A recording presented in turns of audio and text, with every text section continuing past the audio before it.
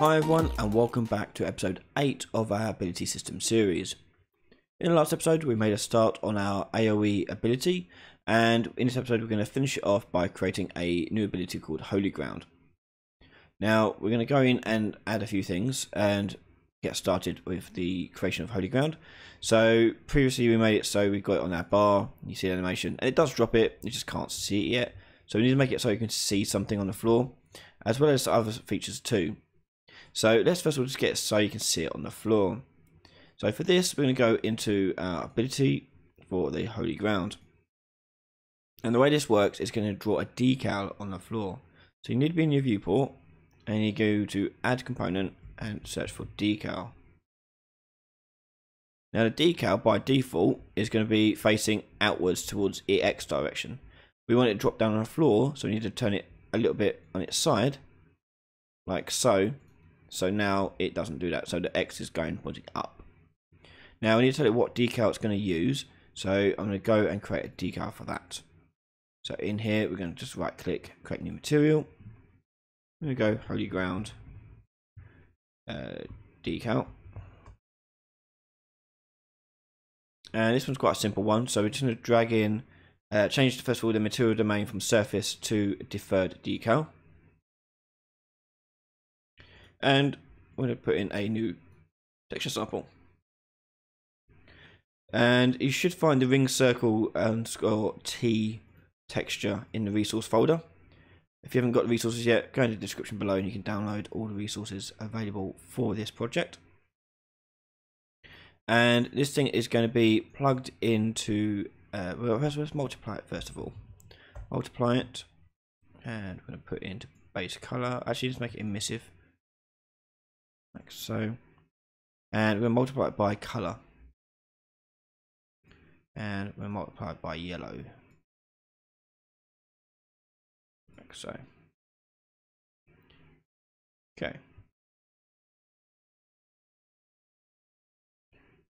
Done, hit apply. Oh, hang on, I need to make it translucent, so back on the main one, change from blend mode to translucent, and that should be it. I don't know if it actually shows in the viewport a decal, but we can test it out quite easily. So let's test out what this looks like. We're going to drag in a volume and look for the decal, or just search for it, decal. There you go. And in there we're going to drag our Holy Ground. It's just appeared now, and you can see how the effect will work. Okay, so we've still got to get rid of the black bit, but you can see the gist of how Holy Ground will look on the floor. So let's get rid of the dark bit of the image. So on opacity here we're going to drag in our RGB into the opacity as well and hit apply.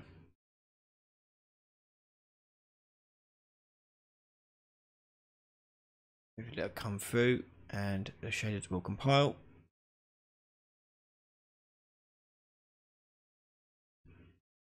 And you can see it's a lot better now. Okay. So there we go. We've made our decal effect. Just need to add it to our actual ability. So go into your Holy Ground ability and add the new decal we just made here. Part of the ability. I'm going to hit compile and go to the event graph. Now the event graph, we're going to do a couple of things. We're going to activate the effect through the event activate effect, but we also need to call the parent function to make sure that gets called. And we're going to do a couple of things. First of all, we need to tell this decal to turn on. So drag your decal out and call activate. And what we're going to do is we're going to go over our decal in the component list and just tell it to not activate, sorry, it's visible. So let's make it not visible and then make it visible here.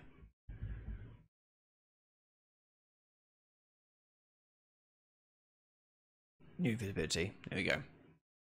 With that we're going to move on to setting the lifespan.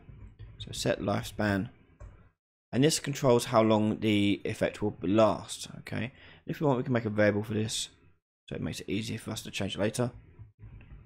So lifespan, and make it a float, and by default I'm going to set it to 5, and I'm going to plug that straight into my set lifespan. Okay. After that, we're going to set up a timer. So I'm going to set timer by event, and the event we're going to make down here as a custom event. And we're going to call this custom event tick effect. And the tick effect is going to be something that we see around the place, and it's going to basically tell the AoE to basically, after a certain amount of time, do what it's meant to do. So be it like heal a player, do damage. It's the damage over time that it's doing. So I'm just going to connect that up to the timer, and the time here is we're going to make another variable here, and we're going to do dot timer, and we'll drag that in to our dot timer there. Let's oh, I want to do a space. There we go. Okay, so we've got our dot timer going in. We're going to tick looping, so it continues to do it until it's destroyed by the lifespan. And the tick effect is going to do whatever we want it to do here. So this is holy ground, and the whole purpose of this one is going to heal the player character. So I'm going to get my ability root here, and I'm going to drag out a get overlapping actors of the class filter third person character, and that would be basically the parent class for all your player characters. So if you have multiple player characters, you need to set the parent class there. I've only got one character, so that's the one I use. And with the overlapped characters, we're going to go for each, because we're going to apply it to them all that are overlapping us. And the for each loop for this is going to take our array element here and apply damage like so. And all we're going to do here in base damage is just change it from 0 to minus, and we'll do a value, and let's do 50. I don't know, whatever.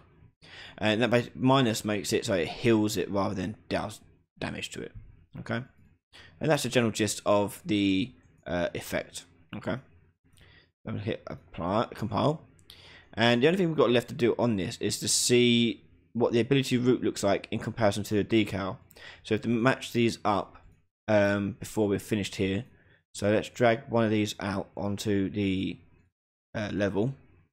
Drag it out like so, and I'm just going to turn its visibility for its decal on whilst we're testing this out, and also going to go to the ability root and again change its visibility so it's not hidden in the game and it is visible. So you can see the little ball there. I'm going to change the size of that by changing the sphere radius to match the decal. So that looks like it's 256. Let's do 255. The 256 is the size of the decal. Okay, so in here we're going to change the default setting for the shape to 256 like so. I can now close this and remove this ability from the level. If I can actually click on it. There you go. Okay, so now let's see how this looks. Now we should be able to see it. I'm going to hit new one, and there it is. Okay, perfect. Okay, so we've got that effect in the game. All that's left really is to do a particle effect for its little sparkle. So let's do the sparkling particle effect. In here, I'm going to right click and create a new particle system. And I'm going to use the cascade system for this. It's quite a simple one. I'm going to call this holy ground underscore PS for particle system. And in here, I'm going to add a new particle. So I'm going to required, change the particle here to what's it called, radial something or other, radial gradient. like so. It's like a little ball, a fluffy ball coming out. Now, for a full demonstration of how the cascade system works, please check out my particle system video, where I'll go through the setup of how this actually all works. So I'm not going to spend too much time going through the nitty gritty of all these things. So just follow along if you want to know how to make this replicate this effect. So once I've got the particle coming out, I'm going to right click on here and change or add, sorry, a module for location, and we're going to do a cylinder. Select it and open up your start radius, and in there we can see the constant is 50 by default. We're going to change that to match our radius of our sphere, which was 256. Oh, 256. And our start height, we want to make sure has a value, so 50. That should be fine. You can always tweak that later on. And lastly, we're going to turn on surface only, and you can see now they spawn in sort of a cylindrical shape. Okay, surface only makes them spawn on that surface of that cylinder. Okay. If you want them to go a bit higher and spawn a little bit higher, we can change the start height here to something higher there. So let's change it to 100. And you see they actually start at higher heights. Perfect. So in there, I'm also going to change the color. So I'm going to go to color over life. And rather than do it over life, I'm just going to change it to set color. So I'm going to add a new one. Color, initial color. Actually, no, we don't do initial color because we want to remove it. So color over life because we want to use the alpha channel. With color over life, we're going to change the first point 0 here from white to yellow, and our last point we want to match that, like so. So still get a fade out, but it's a lot easier to manage. Okay, and we can mess about the spawn as well if you like. 20 seems quite low. Let's see what 50 looks like. Okay. We'll mess about the initial size as well, I think. And we'll change that from a minimum to 15. We get a bit of variation in size. And velocity, we can leave that as is. We're quite happy with that. And lifetime, I'm happy with that as well. So I'm going to hit save, close this.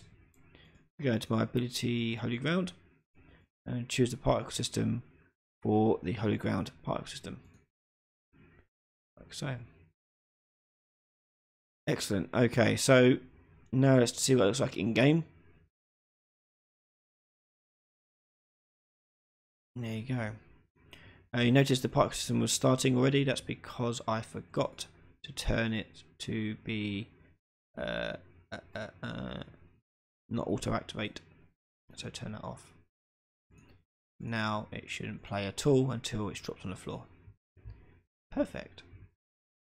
And there we have our AoE for Holy Ground. If you enjoyed this video, please check out what else I've got on Discord. You'll see the next episodes for this one where we take a look at buffs and debuffs and how we approach those.